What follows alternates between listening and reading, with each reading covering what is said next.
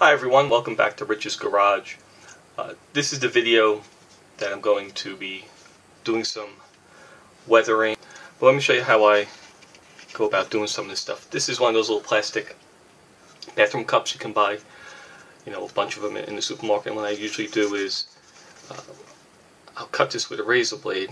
If you try and use a scissor, it cracks. So it's just easier to do with a razor blade, and what I wind up doing is getting a little cup, and then I save the upper part and I use that as little paint palettes. So let's see if I can get this lined up.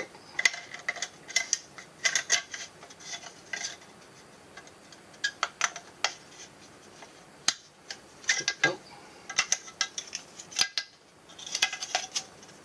Right. So this will be my cup. I'm going to put the alcohol and the ink in. Then we got some rubbing alcohol. And I'll put some of that in there.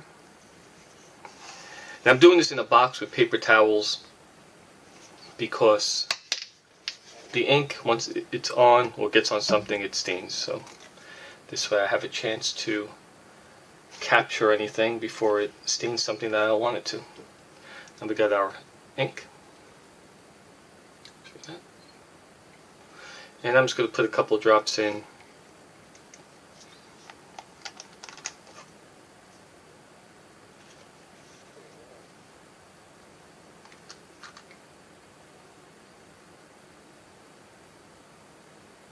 Let's try this one. Put two.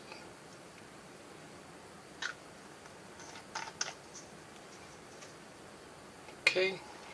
Let's grab a toothpick.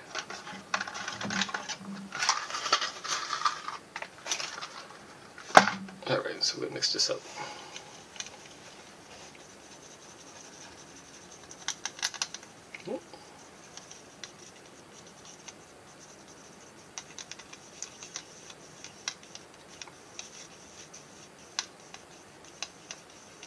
Alright.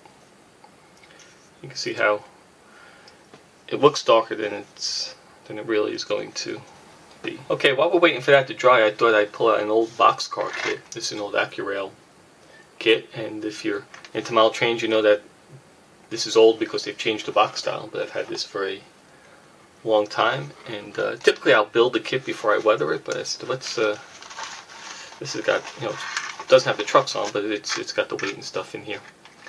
So I'm going to weather this a little bit. Actually, it's same technique. And just wanna, I'll just go from the top down. So I'll put this on a little angle, and then it's just the same technique.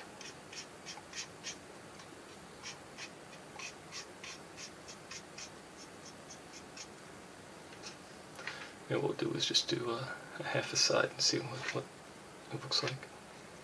So a lot of times you pay attention to the rails for the doors. You get runoff, and it would come down, and I'll use the edge of the brush and just try and maybe highlight that a little bit more than what might be in here. There might be some streaks in here. I sound like Bob Ross, the painter. Happy accents and stuff. There we go. So let's see, I can just dab on and get it to blot in there, and even let it run down a little bit by itself. That's an older kit, so what I'll do is I'll usually come in here with the ladder like this, and then I'll blot some of this off because it's just going to sit on the cast detail instead of just running behind it, so that gives that a little bit more of an effect there.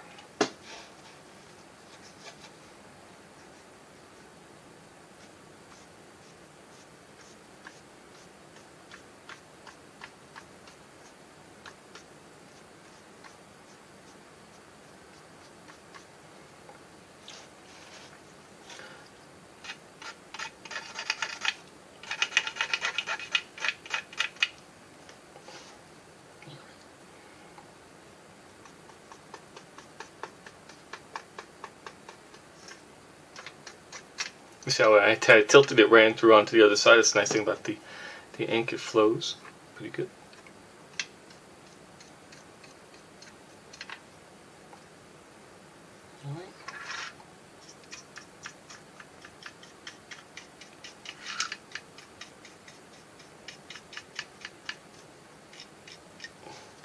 Usually where the wheels run, it kicks up a little bit. It's a little bit easier to do this with a paint than with a... I got some real bristles going on here, but I'll just try and simulate about where the wheels would be kicking up and just trying to give a little bit more there. Let me get the one this brush wants to shed today, but we'll keep going.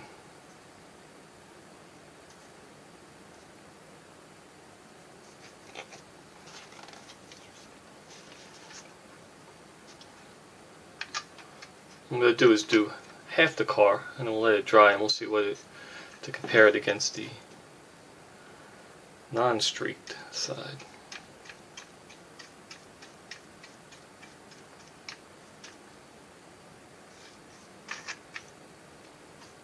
Nice.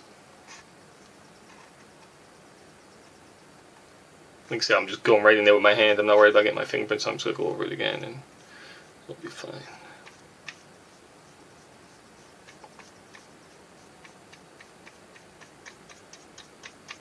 The same thing here with the handrail, the hand grab. Blot that off a little bit more.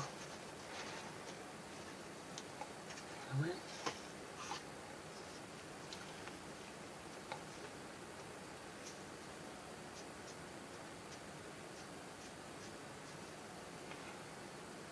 Just coming back and going over the rivet line because that would catch a little bit more than the center panels.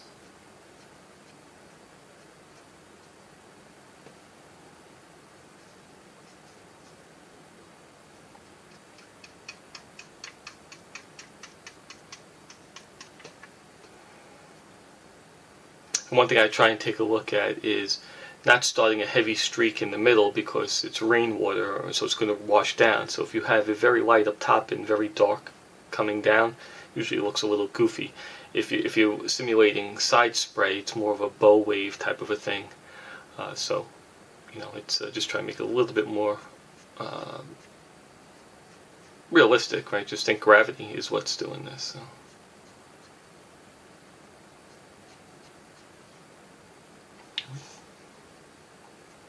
You see how quick with the alcohol it evaporates out, which is nice.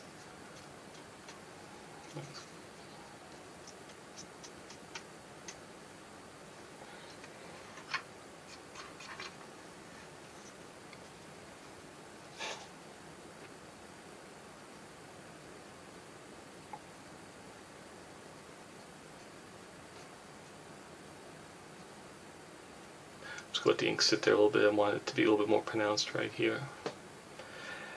And the other thing, if it, even after the ink, if it's not given the result, you can come back with some chalk and give it a little bit more.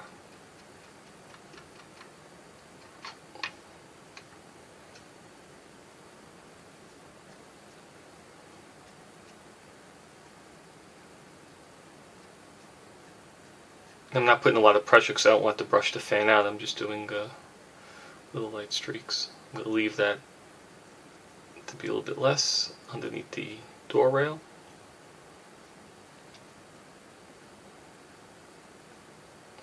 There we go.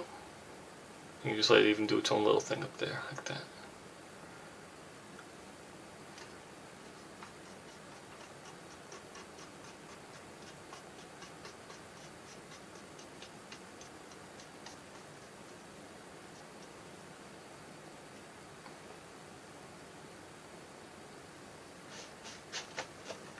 Okay.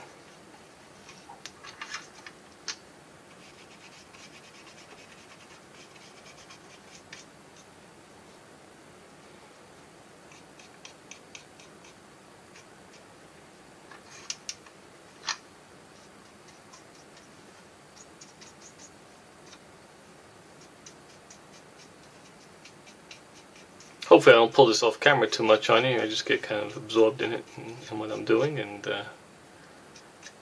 hopefully I don't keep you from seeing what I'm trying to show you.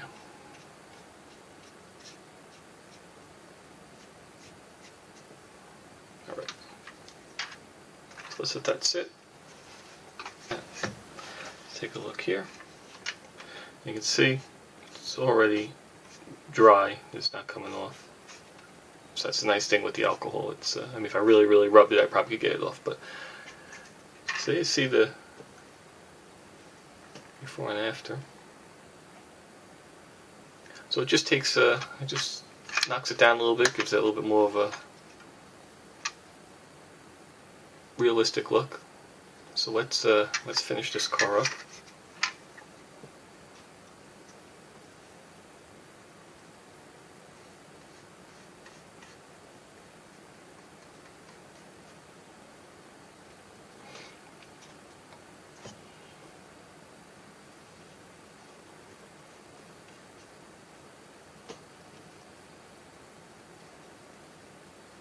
So you can also, if you really want to goof around a little, you can just blot and let nature take its course there.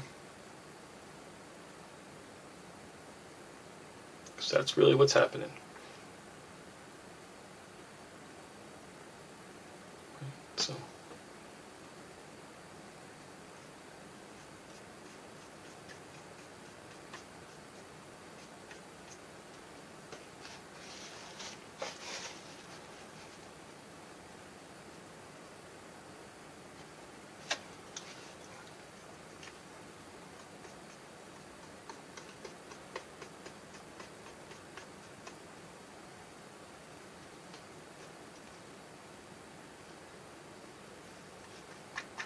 So I'm just angling the car the way I want it to flow. I'll let it flow down and see what happens there.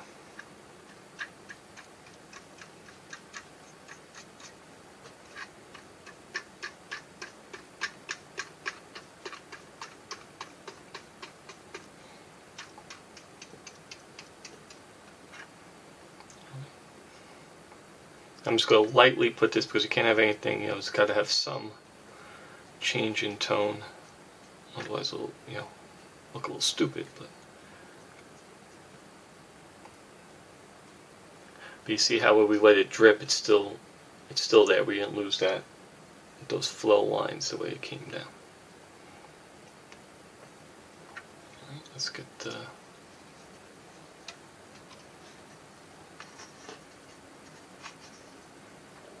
side here. Let me see, how can I hold you? How about like this? Let's try that. We'll do the same thing here. We'll try and get a little run.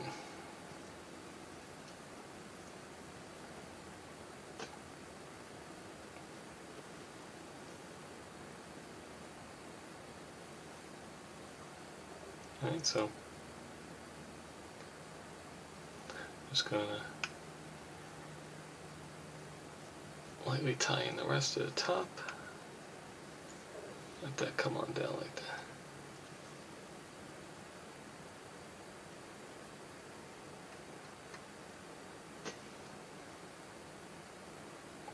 So now you can blot out the brush and then just try and lightly blend some of this stuff in here. Tying it in.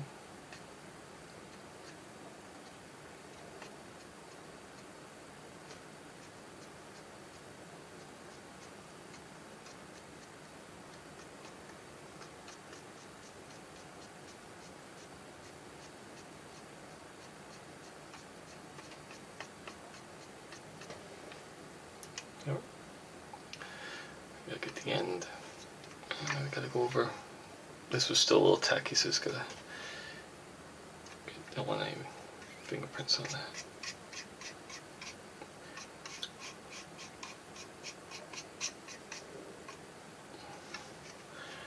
Okay, I'm gonna do the same thing. The end here for where the wheels would come up. See, if I put a lot, it'll just fan out like that. And I can blend that a little bit doing this.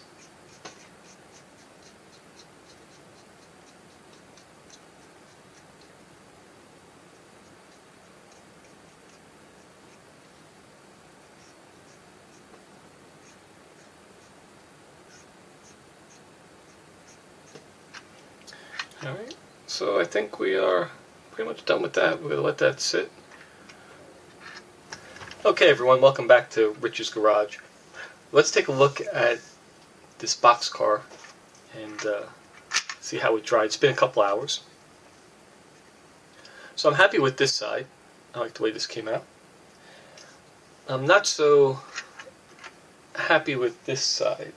It just seems a little artificial the way this is kind of like in space. So I'm going to come with a smaller brush and I'm going to just add a little bit there. And also what I'm going to do is with this smaller brush just do a little bit more highlighting as to where the wheel streaks would be. So let's see, this dried out a bit. I may have to add a little, but let's see if there's any. So this will be a little strong, but let's, for the wheel part, this may work out well. Okay, I'm just gonna, since it's not as runny, it's just a little subtle detail.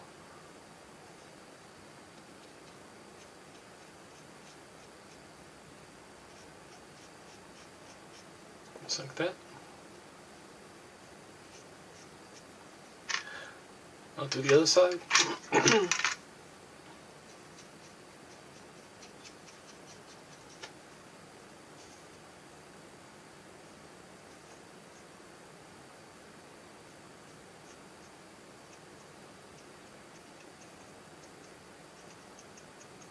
Just tap it to get inside between the corrugations. Alright. So I already know just from doing that it's going to be too dark for what I want to do on the boxcar, so I need to add some alcohol here to get this thinned out.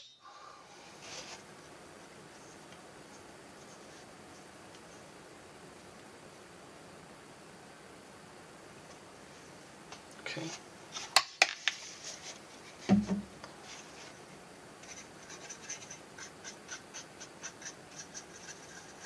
Alright, let's try this.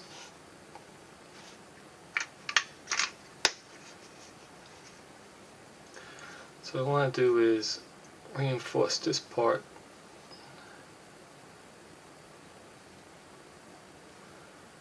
to push that other a little bit back.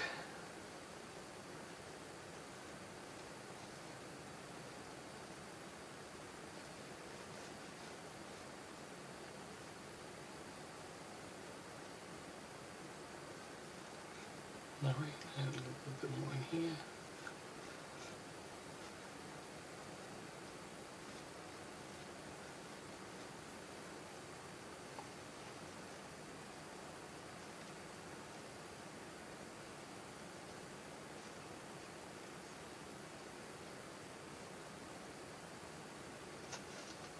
Alright, I think that looks better already.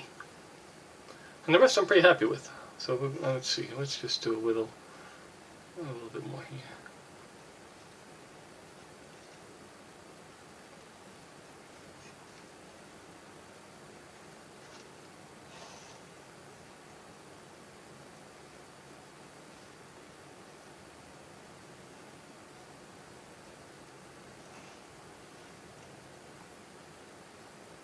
Very lightly on this one, just this one, get the top of the rivets.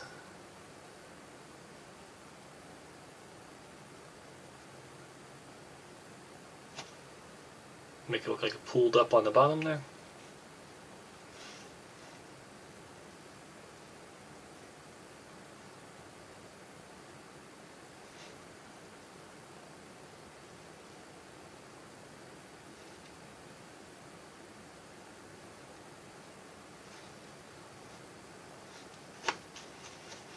Take some off here.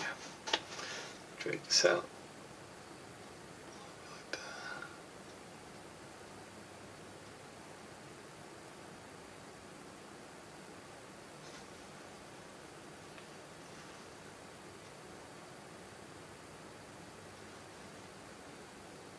This is one of those where I probably should have left that alone, but because I didn't, now I got to make it work. So I'm just going to do that and reinforce it, and that's going to look better. Not good. So I'm happy with that now. Alright, we'll put this aside and let that dry. Anything else I want to touch up while I still have a little bit left here? A little bright spot there, let's get rid of that. I'm okay with that. We can come in and do a little bit more on the ribs here and there. Since we got a bunch here, I'm just going to darken this like it's running off there. Give a little bit there.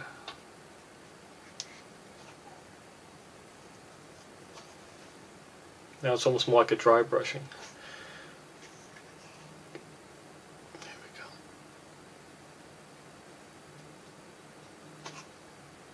Okay. Good. Alright, that's done. Let me put this aside. Hi everyone, welcome back. Everything's dry, so let's take a look at what we got. So here's that boxcar. This was the side that we did not go back and touch up. You can see where the wheel marks are on both sides. And you can see how this side just has a much better natural look to it as far as the streaking from before. You know, when it really wasn't tied in here. Now it looks more realistic, so I'm happy with this. And